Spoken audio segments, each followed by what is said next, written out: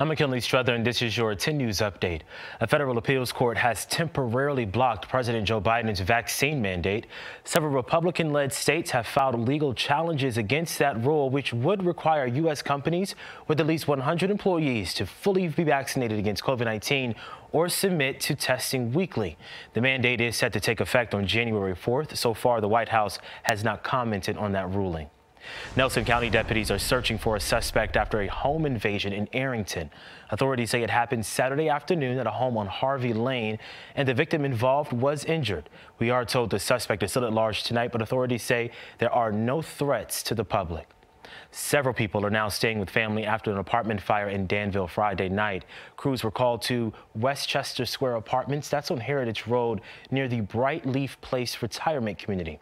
Crews say the cause was an overheated extension cord, and they were able to quickly extinguish that fire. Although the fire was contained to one bedroom, authorities say the apartment suffered smoke damage throughout. Your reminder that you can get your news, weather, and sports anytime by visiting our website, WSLS.com, or downloading our free 10 News app. I'm McKinley Struther, 10 News, working for you.